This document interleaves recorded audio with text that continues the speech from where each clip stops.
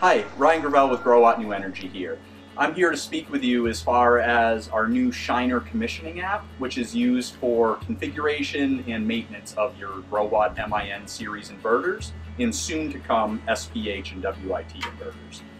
With the equipment, as you can see on the app here, you'll first be greeted with a login screen to which you can enter your username and password and hit login. If you have any need to set up an account, please feel free to contact your distributor or Growatt customer support to get access to an account. Once you've logged into your account and you're next to a local machine, you should see your machine listed with the serial number matching the sticker on the left-hand side of your inverter. To connect to that inverter, you would simply click the serial number of the device you would like to connect to and enter the check code, which would be on that left-hand sticker. As we enter that, we then will now connect, and after just a moment, it'll first check for the localized firmware on the hardware just to make sure as you're commissioning, you have the newest and best functionality and commissioning ability. As we log into the app, as you'll see on your screen, we can see the firmware version in the top row next to the data logger and app version. Below that, we can see the communication protocols that are being used, whether Wi-Fi or in our case, cellular 4G network. Below that, we have operating information as far as PV production and grid frequency. Below that, our state of charge, because in this particular case, we do have the system equipped with our Growatt APX battery and SYN whole home residential backup switch. Below that, again, we also have things such as our import-export metering and other grid control parameters. In order to configure the hardware, we're first going to enter in the top right-hand corner under Quick Configuration. Here you'll have quick access to things such as networking, ESS and EMS battery modes, grid profile settings, smart meter communication for import-export limitation, or zero export with your grid utility. So once we're into the Quick Configuration menu, again, you'll have access to your most common settings across a Growatt inverter and ESS system.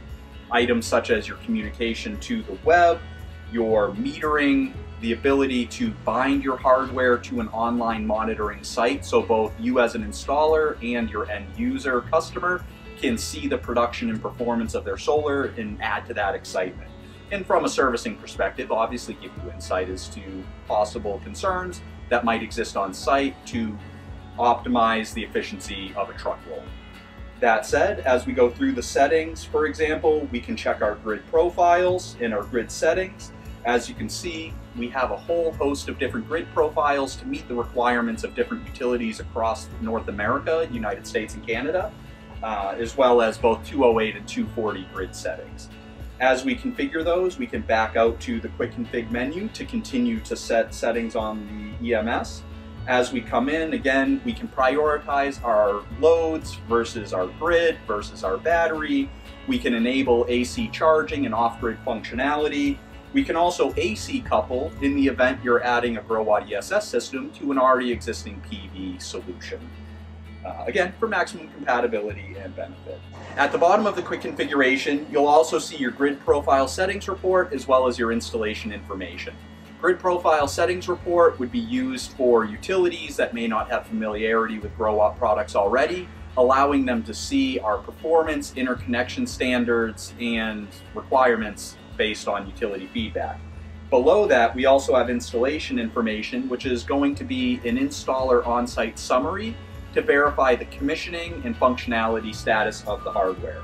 By clicking on that installation information, as you can see here, once the information loads, you can see things like your grid code, your PV performance, what usage profiles are configured, as well as firmware and the like. Also, you can verify fault or warning codes to make sure that the commissioning was successful and nothing was left incomplete during the initial installation. If everything is adequate, you can press export. That will allow you to save a PDF or a JPG file of that summary, and again, then upload it to your database for in-office review and quality assurance. That said, again, we thank you for joining Growatt today as this informative video on Shiner commissioning app. And if you have any questions or issues, feel free to contact the Growatt support team, and we're happy to help.